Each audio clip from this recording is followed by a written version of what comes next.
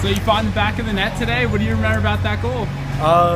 Puck just slid back door, had the whole net open, just popped it in. It was lucky the puck just slipped to me. Now you guys shut them out the last time you played them. Did you guys change anything defensively tonight? I don't think so. I think just getting a big 6-1 lead after the second, we kind of relaxed a little bit between the second and third period and lost a little bit of focus and allowed them to get some opportunities in the third. A big game from Peter. He makes 30 saves for you guys. How important is he to this team? Oh, he's definitely a key member of this team. Without him, we'd be a much weaker team. And now you're heading towards the finals. How are you feeling? Feeling great. First time our school I think has ever been in the finals. The past 2 years we got out in this game, and it feels great.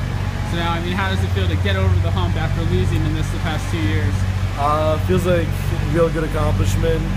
Team's really starting to come together, especially moving towards states. We're on a bit of a winning streak, and I feel we're doing good moving forward.